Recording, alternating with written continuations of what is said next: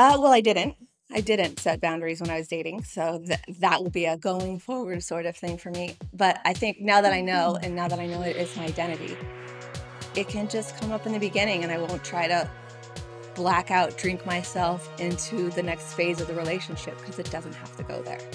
Honestly, setting boundaries has been kind of difficult because I've always been a people pleaser, like always, and it's been difficult, but recently I've just been coming out with whatever is on my mind, and it's been working pretty well. Like, it does end up sometimes in like a difficult or uncomfortable conversation, but in the end it's really good to have like a solution.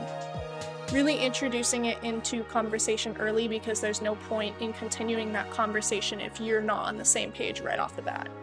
Yeah, I mean, one thing I started doing, especially when I started dating something else that was non-binary, was just figuring out how to sort of just give a sort of a full disclosure, give like an overview, sort of hand somebody the manual of, okay, here is a book on everything on how I work, read it, learn it, forget about it, and kind of keep that in the back of your memory just so you can kind of understand where each of you are coming from, because I feel like that a lot of the pressure, especially when you're dating and with other queer people, is just there's a lot of backstory to you, and sort of it's like, how do you sort of get somebody to understand all of that in the context? And again, a lot of it may never come up, but having the chance to be like, okay, here's everything you should know about me.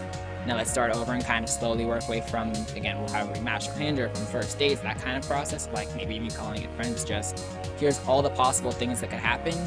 It just takes some of the pressure off, where you don't have to sort of worry about a lot of things coming out of the blue, or worrying about sort of stepping on each other's toes, or kind of those sensitive areas. So I'm very straightforward about my upcoming occupation as a clinical psychologist, that I'm ace, have a disability, and yeah, if they don't want to be consistent, we don't have to do anything.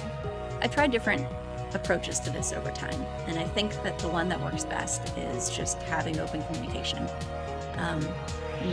Keeping an eye on how I'm doing, checking in with myself, but at the same time, making sure that when I'm talking with someone, I feel comfortable enough to say when I do or do not want to do something. I'm not a 100% people pleaser, but I don't like to hurt people's feelings. I like to try to be as polite as possible. But if someone was really aggressive, which people have been aggressive as in the past, I will put them in their place. I don't like to, but I have to. It's just something you just have to do. So how I would set boundaries basically is explain why this is not going to happen. I know you think this was going to go this way, but this is not going to happen. And if you don't respect that, just get away from me. And if you don't want to respect me as a person and see me as a person and just be my friend, stay away from me. Don't even contact me, because I'm not going to settle for, I'm not going to abuse myself because I'll have to please someone else. I don't want to do that, because that's not, you're lying to yourself when you allow others to manipulate you. And I can't let people manipulate me. I can't do that. I feel like, I mean, I haven't set boundaries in dating. I know it would be different, but like in my general relationships, I feel like communication is incredibly important. I think that it is really crucial to like any relationship success, and to be able to have those conversations. And I know that I've struggled with that in my life, to have conversations where I'm like, I'm not comfortable with that. Like, I'm kind of at times really touch adverse. It kind of fluctuates. So like sometimes I need to have that conversation with people that's like, well, not right now. Like, I'm really fine with not, or being like, yeah, no, like that's fine.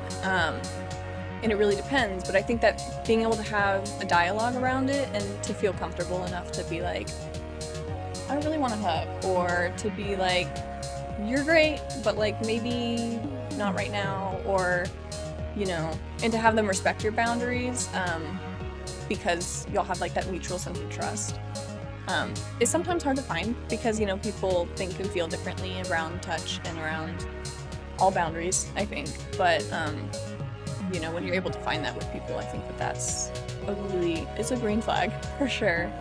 You can support our short film about asexuality by contributing to our crowdfunding campaign through the link in our bio. Thank you.